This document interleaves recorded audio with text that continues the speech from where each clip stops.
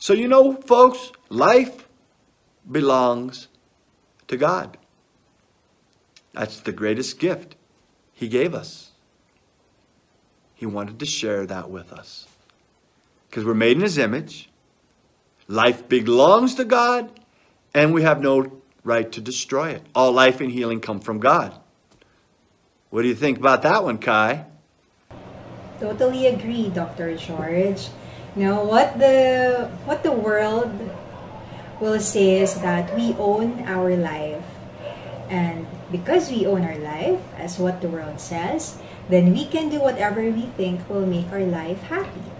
And this kind of thinking makes us self-centered and makes us, seek for the wrong things that we thought will fill the gaps of our life. Satan is the father of lies, and he is really good at deceiving us and blinding our minds from the truth. If we will live according to the standards of this world, we will think we are not sinners, like those who committed murders, adultery, and so on. Satan makes us believe that they are sinful and we are not, and we're just fine as long as we do not commit heinous crimes. That is becoming our measurement of being a good person.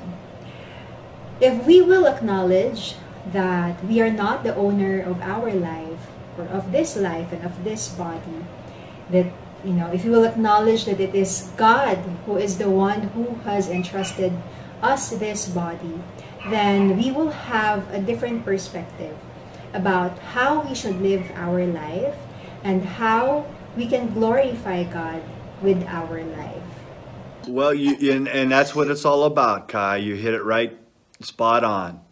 All life and healing come from God, and he's the owner of our bodies. And so we're to glorify him because they're temples of the Holy Spirit. And so in the West, there's a different type of poverty. It's that spiritual poverty of loneliness, of not having that living water, of not knowing Jesus Christ and having that personal relationship with him. There's that hunger for love. And there's that hunger for God. Until our hearts are resting in the hearts of Jesus, we're not going to have peace. And so Mother Teresa's given us all these beautiful affirmations to encourage us to nurture and grow that divine exchange, that love for Jesus Christ, the way, the truth, and the life. So we thank you, Mother Teresa, for those beautiful inspirations, those affirmations that we could share with the world. And so we can help each other on the path to salvation.